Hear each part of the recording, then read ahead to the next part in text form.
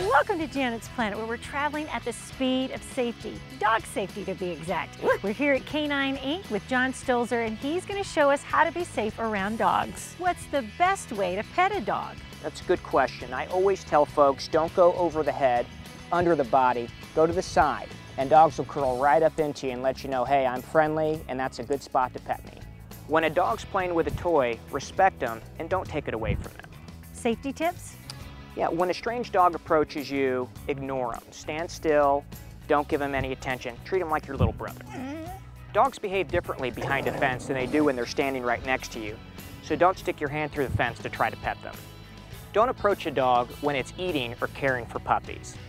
If a dog gets aggressive or tries to bite or attack you, Tell a grown-up as soon as possible. Let your mind revolve around this thought. If a dog's a kid's best friend, then it's important for us to be a doggone good friend too. And that's the view from Janet's Planet. Brought to you by Monroe Carroll Jr. Children's Hospital at Vanderbilt.